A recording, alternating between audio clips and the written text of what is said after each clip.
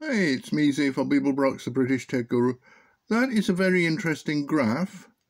I'm not quite sure what it's doing, but there isn't anything connected to the oscilloscope at the moment, which makes that quite an interesting little graph, to be honest. Anyway, that is the latest iteration of the circuit so far, and it is not actually working right now. So I probably need to put a capacitor in. Now, curiously, this should be about the right value of capacitor, but yeah, this circuit needs to work first. Anyway, that wasn't being a great success for me today, so I looked up a very interesting website, and there we go. Proceedings of the International Conference on Nuclear Science and Technology. Very interesting.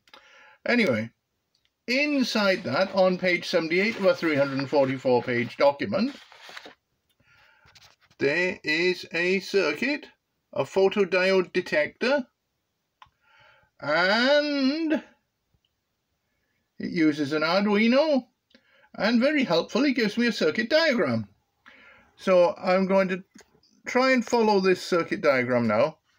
This is a Geiger tube, which is really puzzling because it's got a 27 volt supply here. So 9 volt goes to 27 volts. And I'm really not quite understanding this circuit, to be honest. It's not quite how I would have thought a circuit would have been, but I'm the tech guy, I'm not the electronics guy. I work with the electronics. I struggle with it.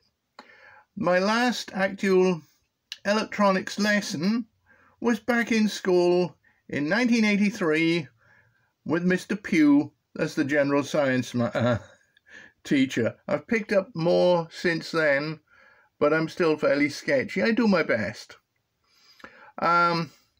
So I've got the BC517, that's no problem. I've got 10k resistor, I've got a 10 meg ohm resistor, and I've got 100 nanofarad capacitor. I think I've got 100 nanofarad, I'll do my best anyway.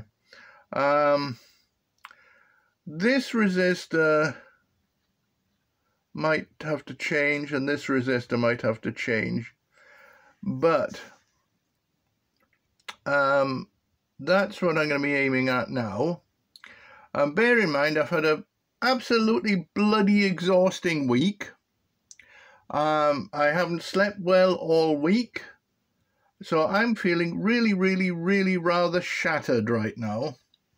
So let's connect the positive to this lead. Now I've got power going into the, oh dear, that's not wanting to stay still so that I can plug it in. And I'm trying to do this one-handed because I'm holding my phone in the other. So let's see what happens. Let's connect that. Oh dear.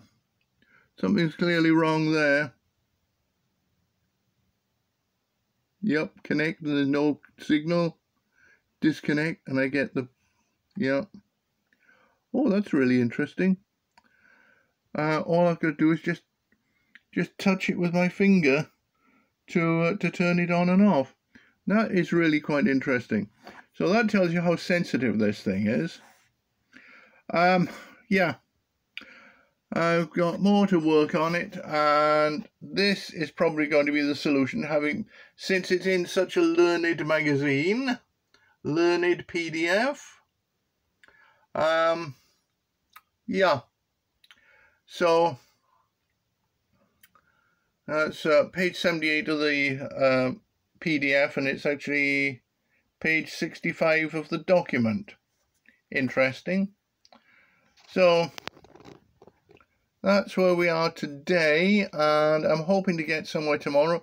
As I said, I'm just feeling totally mentally exhausted from the week.